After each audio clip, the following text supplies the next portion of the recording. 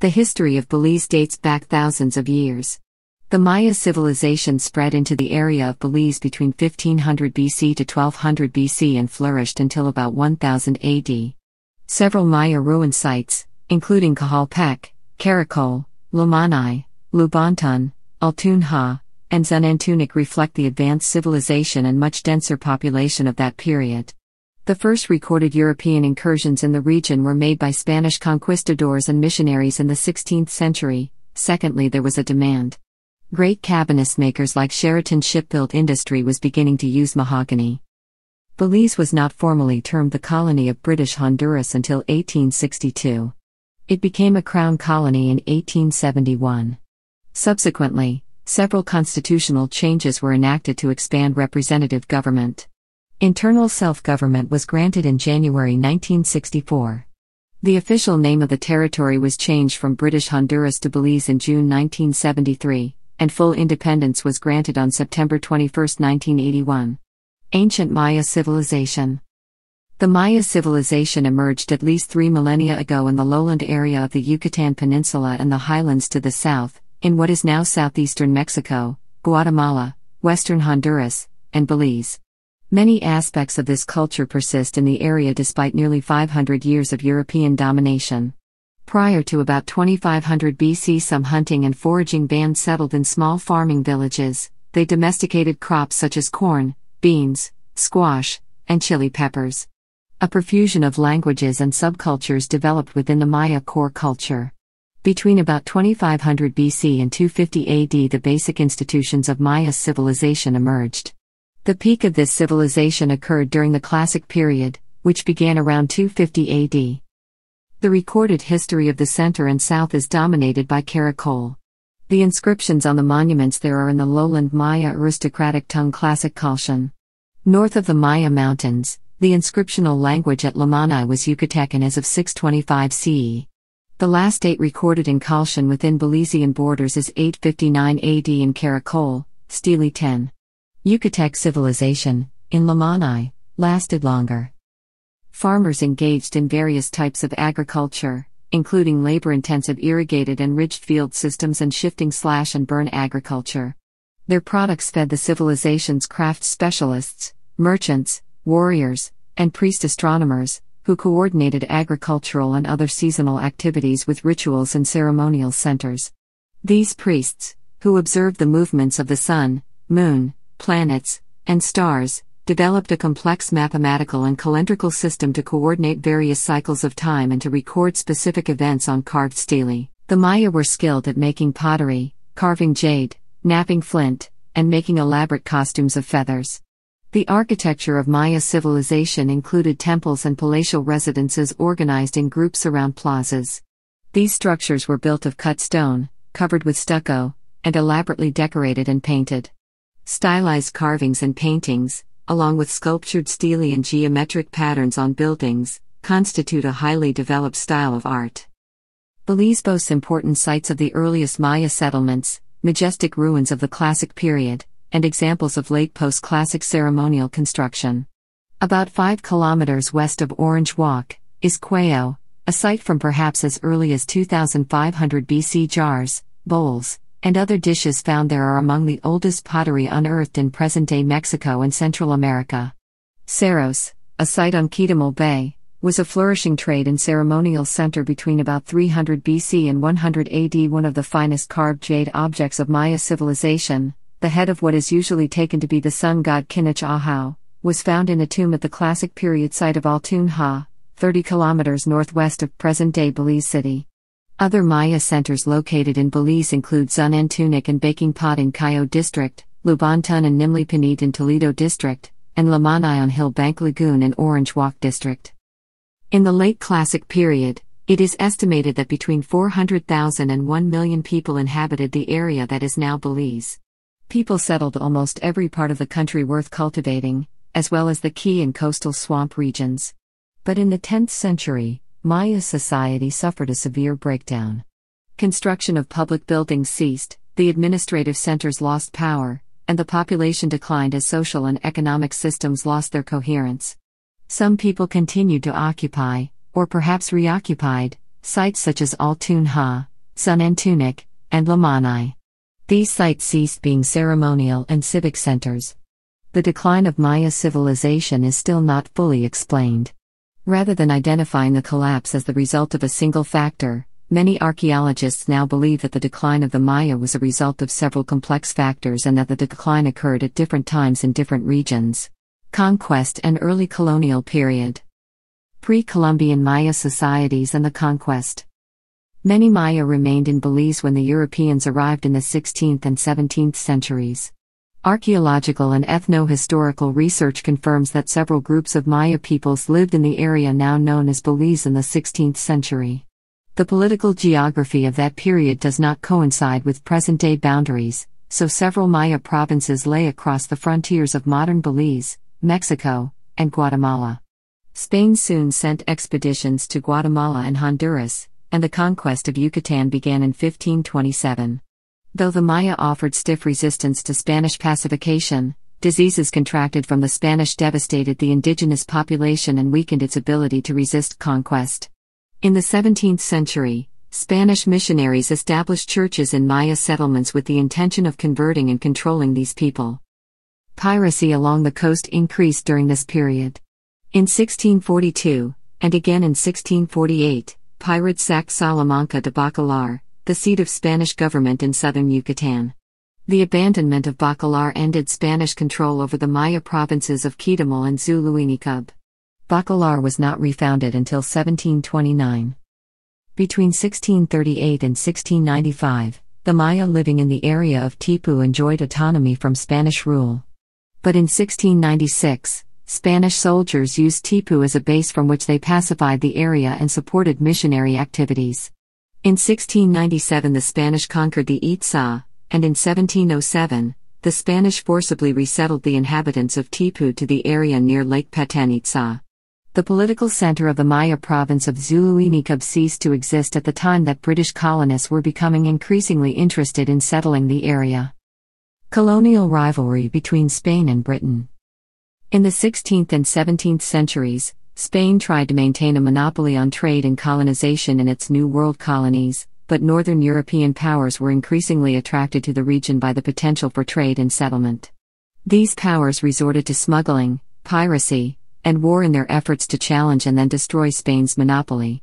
In the 17th century, the Dutch, English, and French encroached on Spain's New World possessions. Early in the 17th century, in southeastern Mexico and on the Yucatan Peninsula, English buccaneers began cutting logwood, which was used in the production of a textile dye. English buccaneers began using the coastline as a base from which to attack Spanish ships.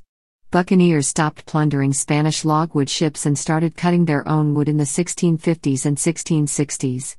However, buccaneers did not found permanent settlements.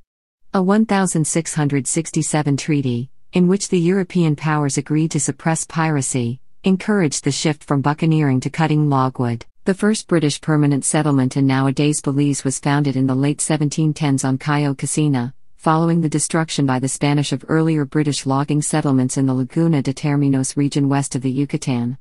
During the winter of 1717 to 1718, the notorious pirate Blackbeard, aka Edward Teach, harassed shipping sailing to and from the port of Veracruz, Mexico while sailing in the Bay of Honduras. In April 1718, at Turnef Atoll, Blackbeard captured the logwood cutting sloop Adventure and forced its captain David Harriot to join him. Blackbeard then made Israel Hands captain of the Adventure and began sailing for North Carolina. Conflict continued between Britain and Spain over the right of the British to cut logwood and to settle in the region. During the 18th century, the Spanish attacked the British settlers whenever the two powers were at war. The Spanish never settled in the region, however, and the British always returned to expand their trade and settlement. The 1763 Treaty of Paris conceded to Britain the right to cut logwood but asserted Spanish sovereignty over the territory. When war broke out again in 1779, the British settlement was abandoned until the Treaty of Versailles in 1783 allowed the British to again cut logwood in the area. By that time, however, the logwood trade had declined and Honduras mahogany had become the chief export. The British were reluctant to set up any formal government for the settlement for fear of provoking the Spanish. On their own initiative, Settlers had begun electing magistrates to establish common law as early as 1738. In 1765 these regulations were codified and expanded into Burnaby's Code. When the settlers began returning to the area in 1784, Colonel Edward Marcus Despard was named superintendent to oversee the settlement of Belize in the Bay of Honduras. The 1786 Convention of London allowed the British settlers to cut and export timber but not to build fortifications, establish any form of government, or develop plantation agriculture. Spain retained sovereignty over the area. The last Spanish attack on the British settlement, the Battle of St. George's Quay, occurred 2 years after the outbreak of war in 1796. The British drove off the Spanish, thwarting Spain's last attempt to control the territory or dislodge other settlers. Despite treaties banning local government and plantation agriculture, both activities flourished. In the late 18th century, an oligarchy of relatively wealthy settlers controlled the political economy of the British settlement. These settlers claimed about 4/5 of the available land, owned about half of all slaves, controlled imports, exports, and the wholesale and retail trades, and determined taxation. A group of magistrates, whom they elected from among themselves, had executive as well as judicial functions. The landowners resisted any challenge to their growing political power. The situation changed when the Spanish territories around Belize became the new independent states of Mexico and the Federal Republic of Central America. In 1825 Mexico was officially recognized by Britain and in 1826 abandoned any claims over Belize. Shortly thereafter, the Creole elite of Belize invented a legend to support an alleged British past. A Scottish buccaneer called Peter Wallace would have settled in the region as early as 1638 and given his name to the Belize River. Slavery in the settlement. The earliest reference to African slaves in the British settlement appeared in a 1724 Spanish missionaries' account, which stated that the British recently had been importing them from Jamaica, Bermuda, and other Central American British colonies. A century later, the total slave population numbered about 2,300. Most slaves were born in Africa, and many slaves at first maintained African ethnic identifications and cultural practices. Gradually, however, slaves assimilated and a new, synthetic Creole culture was formed. Slavery in the settlement was associated with the extraction of timber, because treaties forbade the production of plantation crops. Settlers needed only 1 or 2 slaves to cut logwood, but as the trade shifted to mahogany in the last quarter of the 18th century, the settlers needed more money, land, and slaves for larger-scale operations. Other slaves worked as domestic helpers, sailors, blacksmiths, nurses, and bakers. The slaves' experience, though different from that on plantations in other colonies in the region, was nevertheless oppressive. They were frequently the objects of extreme inhumanity, as a report published in 1820 stated. In the 18th century, many slaves escaped to Yucatan, and in the early 19th century a steady flow of runaways went to Guatemala and down the coast to Honduras. One way the settler minority maintained its control was by dividing the slaves from the growing population of free Creole people who were given limited privileges. Though some Creoles were legally free, their economic activities and voting rights were restricted. Privileges, however, led many free blacks to stress their loyalty and acculturation to British ways. The Act to abolish slavery throughout the British colonies, passed in 1833, was intended to avoid drastic social changes by effecting emancipation over a 5-year transition period, by implementing a system of apprenticeship calculated to extend masters' control over the former slaves, and by compensating former slave owners for their loss of property. After 1838, the masters of the settlement continued to control the country for over a century by denying access to land and by limiting freedmen's economic freedom. Emigration of the Garifuna. At the same time that the settlement was grappling with the ramifications of the end of slavery, a new ethnic group, the Garifuna, appeared. In the early 19th century, the Garifuna, descendants of Caribs of the Lesser Antilles and of Africans who had escaped from slavery, arrived in the settlement. The Garifuna had resisted British and French colonialism in the Lesser Antilles until they were defeated by the British in 1796. After putting down a violent Garifuna rebellion on St. Vincent, the British moved between 1,700 and 5,000 of the Garifuna across the Caribbean to the Bay Islands off the north coast of Honduras. From there they migrated to the Caribbean coasts of Nicaragua, Honduras, Guatemala, and the southern part of present-day Belize. By 1802 about 150 Garifuna had settled in the Stone Creek area and were engaged in fishing and farming. Other Garifuna later came to the British settlement of Belize after finding themselves on the wrong side in a civil war in Honduras in 1832. Many Garifuna men soon found wage work alongside slaves as mahogany cutters. In 1841 Dangriga, the Garifuna's largest settlement, was a flourishing village. The American traveler John Stevens described the Garifuna village of Punta Gorda as having 500 inhabitants and producing a wide variety of fruits and vegetables. The British treated Garifuna as squatters. In 1857 the British told the Garifuna that they must obtain leases from the Crown or risk losing their lands, dwellings, and other buildings. The 1872 Crown Lands Ordinance established reservations for the Garifuna as well as the Maya. The British prevented both groups from owning land and treated them as a source of valuable labor. Constitutional developments. In the 1850s, the power struggle between the superintendent and the planters coincided with events in international diplomacy to produce major constitutional changes. In the Clayton-Bulwer Treaty of 1850, Britain and the United States agreed to promote the construction of a canal across Central America and to refrain from colonizing any part of Central America. The British government interpreted the colonization clause as applying only to any future occupation. But the United States government claimed that Britain was obliged to evacuate the area, particularly after 1853, when President Franklin Pierce's expansionist administration stressed the Monroe Doctrine. Britain yielded on the Bay Islands and the Mosquito Coast in eastern Nicaragua. But in 1854, Britain produced a formal constitution establishing a legislative for its possession of the settlement in present-day Belize. The Legislative Assembly of 1854 was to have 18 elected members, each of whom was to have at least £400 worth of property. The Assembly was also to have 3 official members appointed by the superintendent. The fact that voters had to have property yielding an income of £7 a year or a salary of £100 a year reinforced the restrictive nature of this legislature.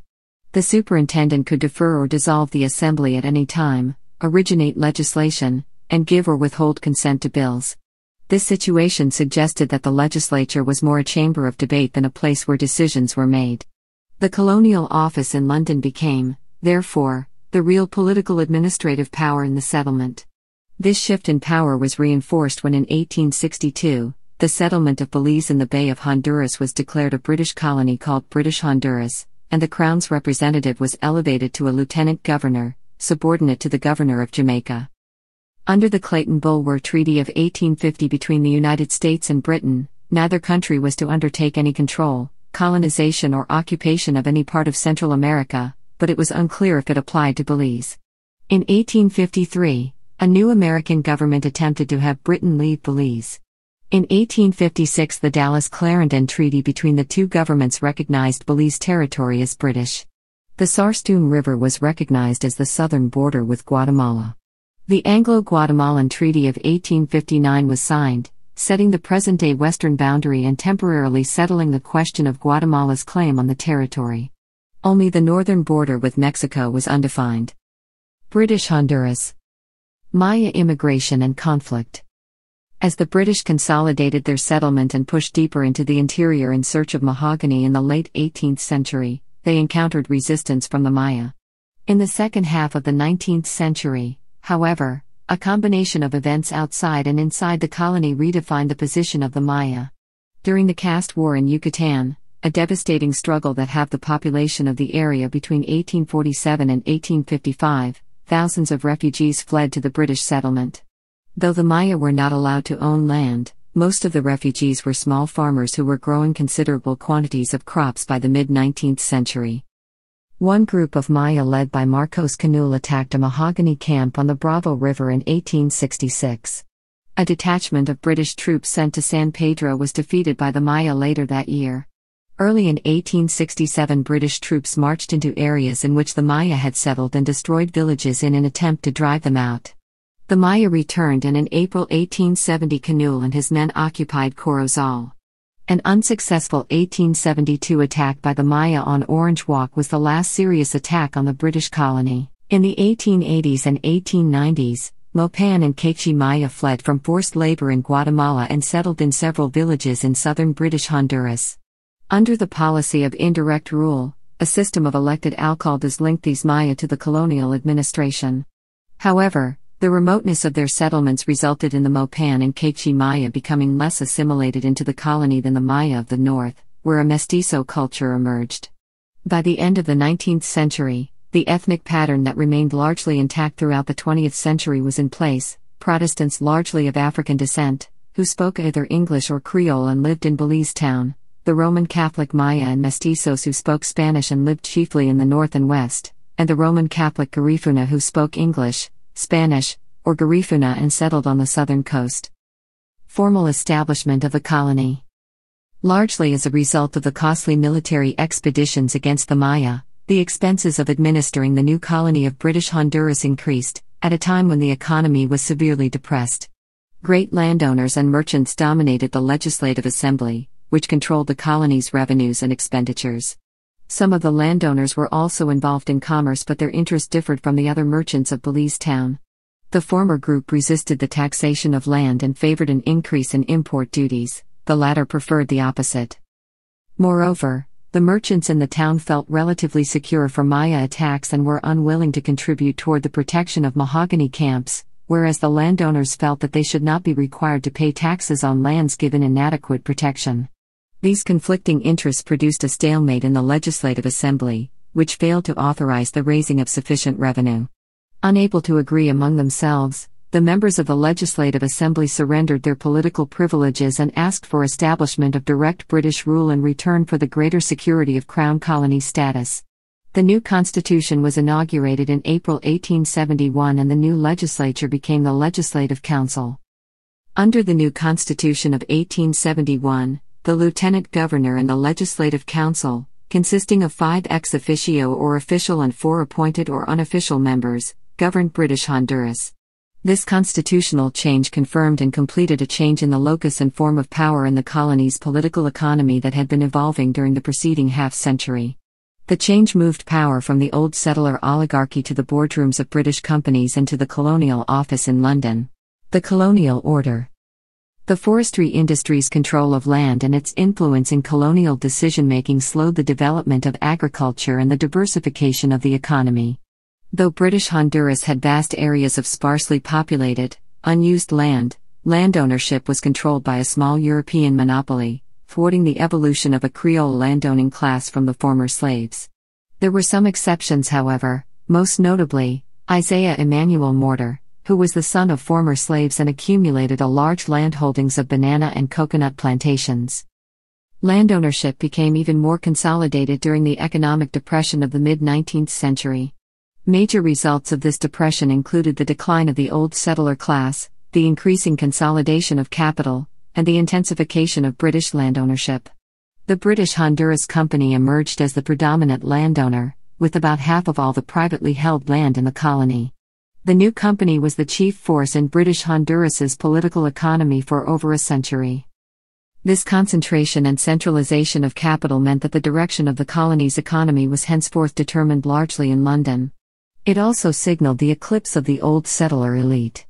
By about 1890, most commerce in British Honduras was in the hands of a clique of Scottish and German merchants, most of them newcomers.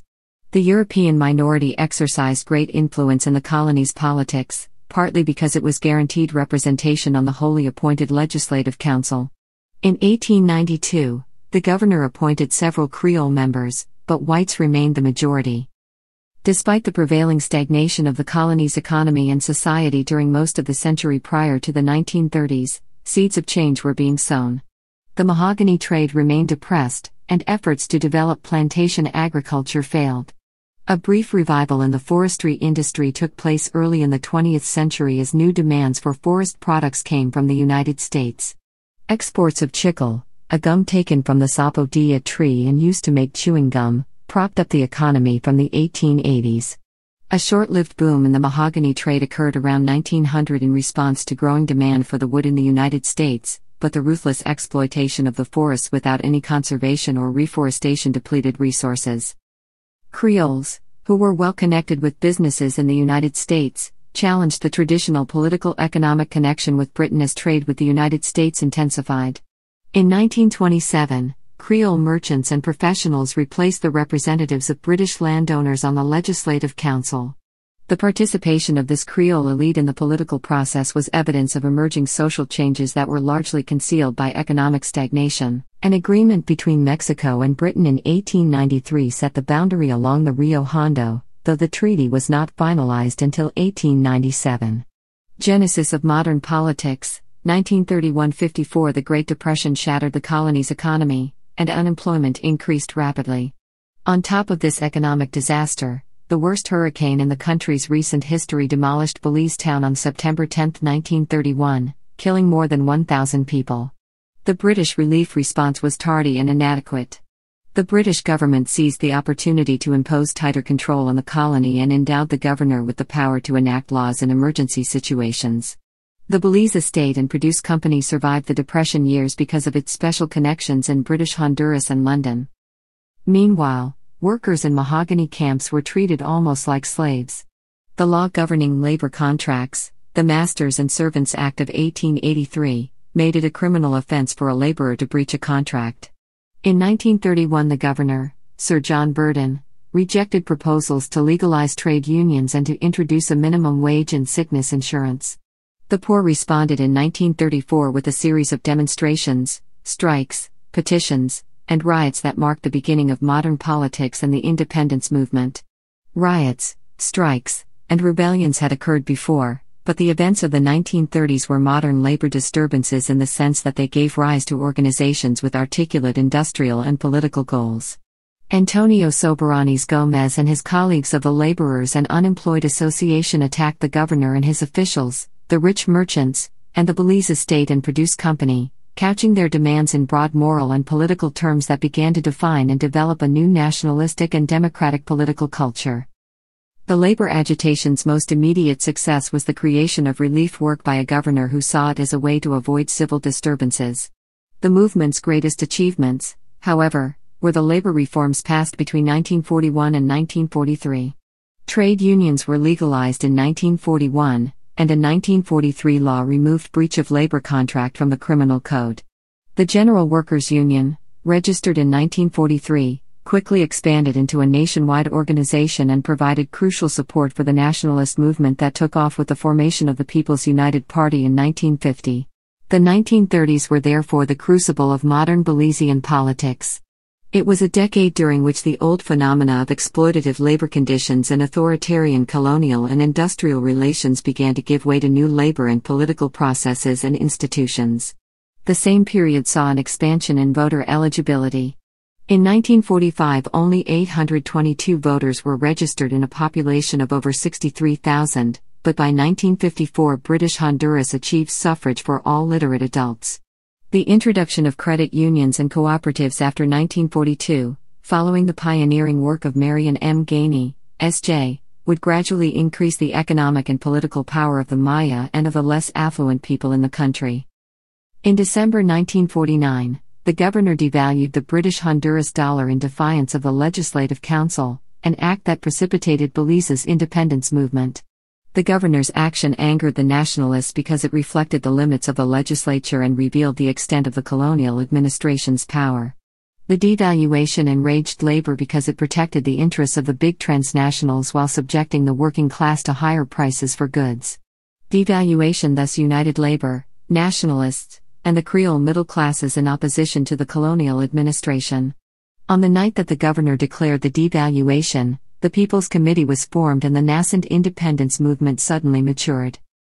Between 1950 and 1954, the PUP, formed upon the dissolution of the People's Committee on September 29, 1950, consolidated its organization, established its popular base, and articulated its primary demands. By January 1950, the GWU and the People's Committee were holding joint public meetings and discussing issues such as devaluation, labor legislation, the proposed West Indies Federation, and constitutional reform. As political leaders took control of the Union in the 1950s to use its strength, however, the Union movement declined. The PUP concentrated on agitating for constitutional reforms, including universal adult suffrage without a literacy test, an all-elected legislative council, an executive council chosen by the leader of the majority party in the legislature, the introduction of a ministerial system, and the abolition of the governor's reserve powers. In short, PUP pushed for representative and responsible government. The colonial administration, alarmed by the growing support for the PUP, retaliated by attacking two of the party's chief public platforms, the Belize City Council and the PUP. In 1952 he comfortably topped the polls in Belize City Council elections. Within just 2 years, despite persecution and division, the PUP had become a powerful political force, and George Price had clearly become the party's leader. The colonial administration and the National Party, which consisted of loyalist members of the Legislative Council, portrayed the PUP as pro-Guatemalan and even communist.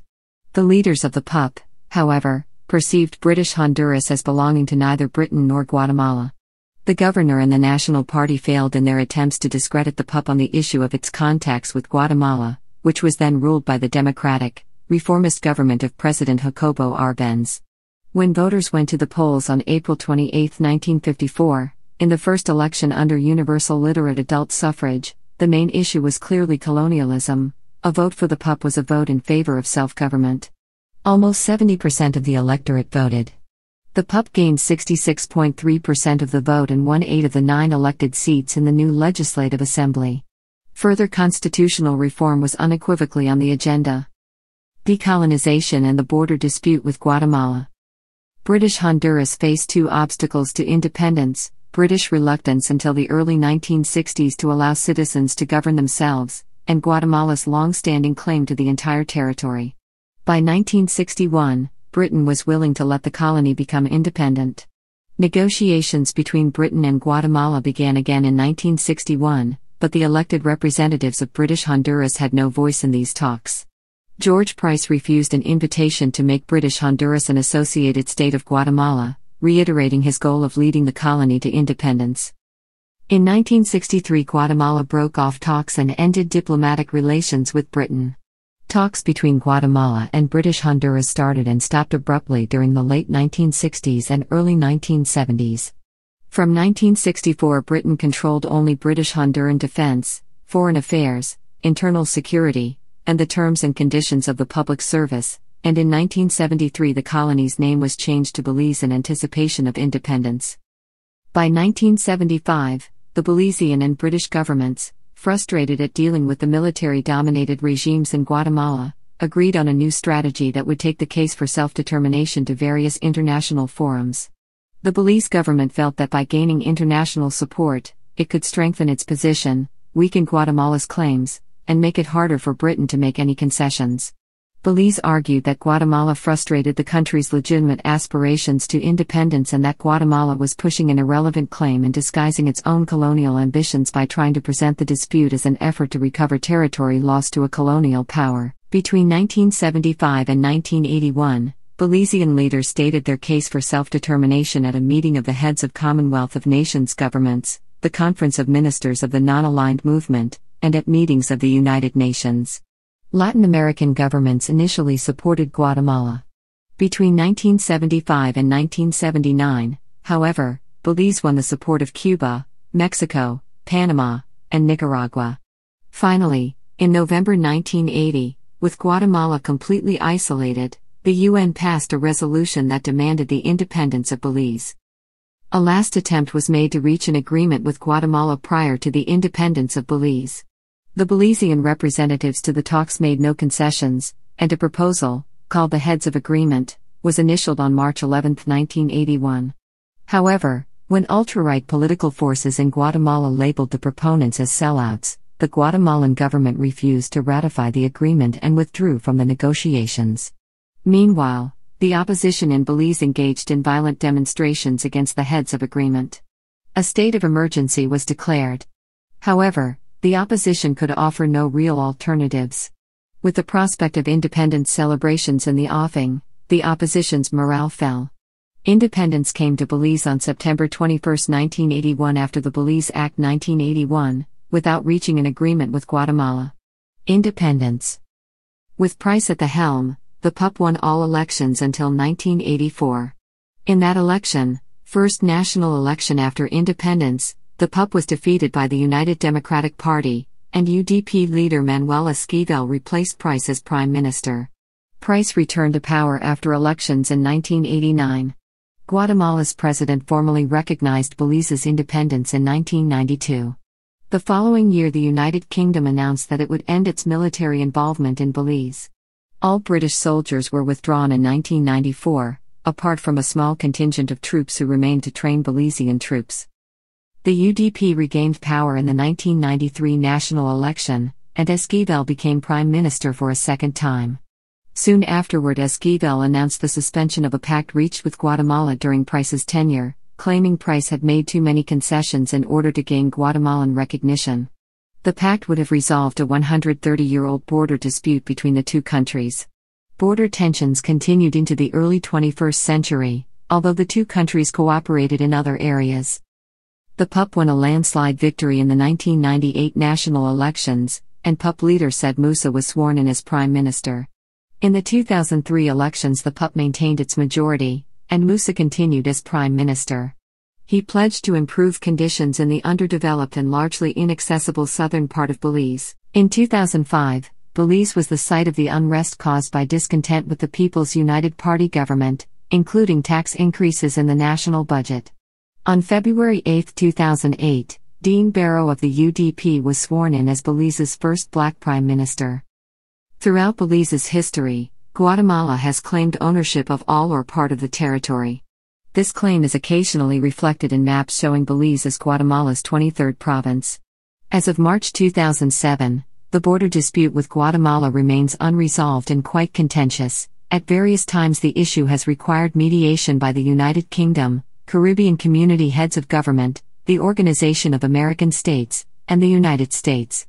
In December 2008, Belize and Guatemala signed an agreement to submit the territorial differences to the International Court of Justice, after referenda in both countries.